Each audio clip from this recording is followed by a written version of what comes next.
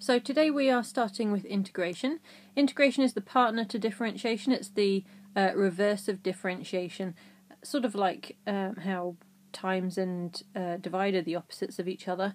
So this completes calculus hand in hand with differentiation.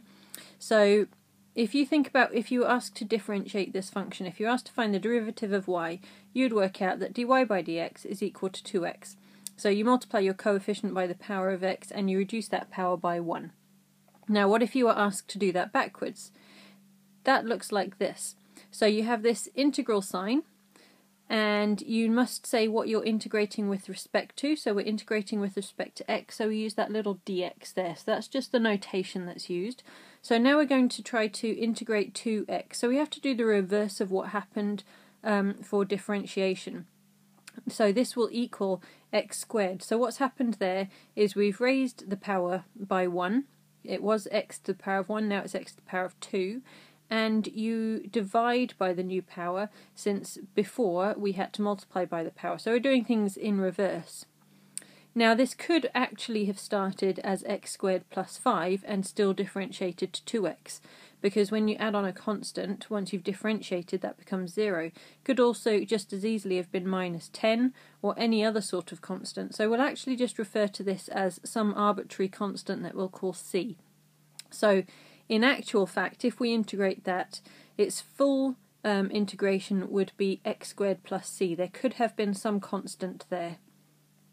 Okay, so in general terms, if you're integrating x to the power of n, you're going to raise the power by 1, so it'll be x to the n plus 1, divide by that new power, and then finish by adding a plus c there. So you've got some arbitrary constant that could have been there and still differentiated to x to the power of n.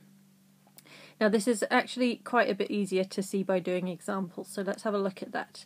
So we'll integrate 4x cubed dx.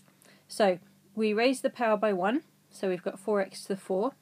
We divide by the new power, and we write plus c. So simplifying that, we get x to the power of 4 plus c. And you can always check these at the end. Check that x to the 4 does in fact differentiate to make 4x cubed. Okay, another one. We're integrating this whole thing with respect to x, so we do each term at a time, just like you would do if you were differentiating. So 2x to the 5, we raise the power by 1 and divide by the new power, so we get 2x to the 6 over 6. Next we've got 6x to the minus 2, so you've got to be careful with your negatives here, just like when you're differentiating. So if we raise minus 2 by 1, we get minus 1 and divide by the new power. And then minus 3, well, that's got an x to the 0 with it, to be a constant there. So if we raise that, we will get x to the power of 1. And then, of course, dividing by 1 doesn't change it, so it'll just be minus 3x. The same as when you know if you had to differentiate minus 3x, you would just get minus 3. And then, of course, finishing it off with a plus c. So simplifying that down, there we get our final answer.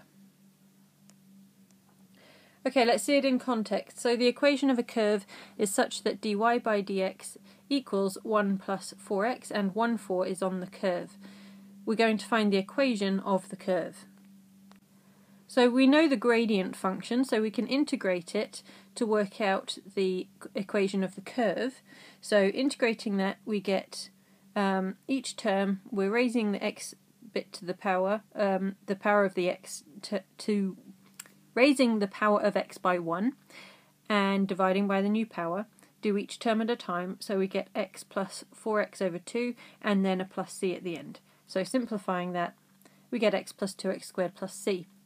Now we're actually given a point on the curve, so we can use that to work out what c would be. So x equals 1 and y equals 4 gives us this equation, so just substituting into that y equation we've got above. So 4 must be equal to 1 plus 2 times 1 squared plus c.